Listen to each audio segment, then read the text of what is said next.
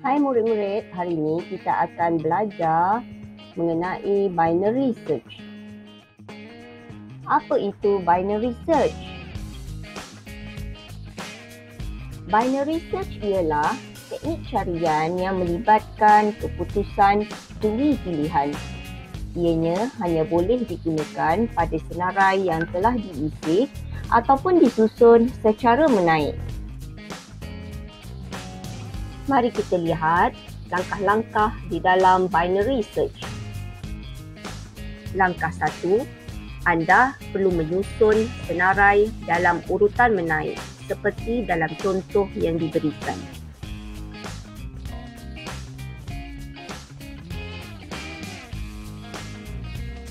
Anda perlu meletakkan indeks pada setiap item dalam senarai.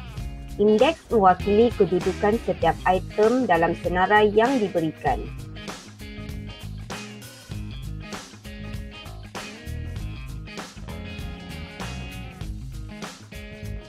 Langkah 2. Anda perlu mendapatkan item pertengahan dalam senarai menggunakan formula indeks terkecil tambah indeks terbesar dibahagikan dengan 2. Jawapan yang anda perolehi itu adalah indeks bagi item pertengahan. Seterusnya, bandingkan item yang dicari tadi dengan item pertengahan yang kita perolehi. Sekiranya item yang dicari tidak sama dengan item pertengahan, anda perlu pastikan sama ada item yang dicari itu lebih besar atau lebih kecil daripada item pertengahan.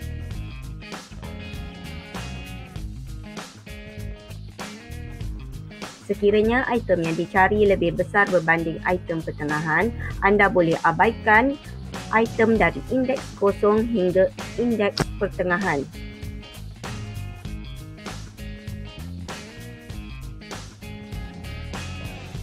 Langkah 3.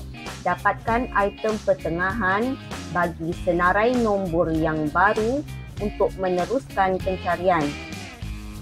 Sekiranya jawapan menghasilkan nombor perpuluhan, kita harus bundarkan nombor tersebut kepada nombor bulat terkecil. Contohnya 6.5, maka kita perlu bundarkan kepada 6.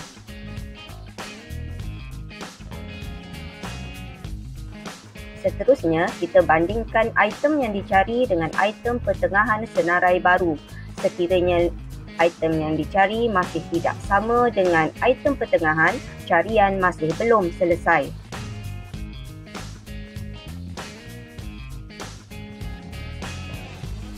Didapati bahawa item yang dicari lebih kecil berbanding item pertengahan, maka item pertengahan dan item-item selepasnya kita boleh singkirkan.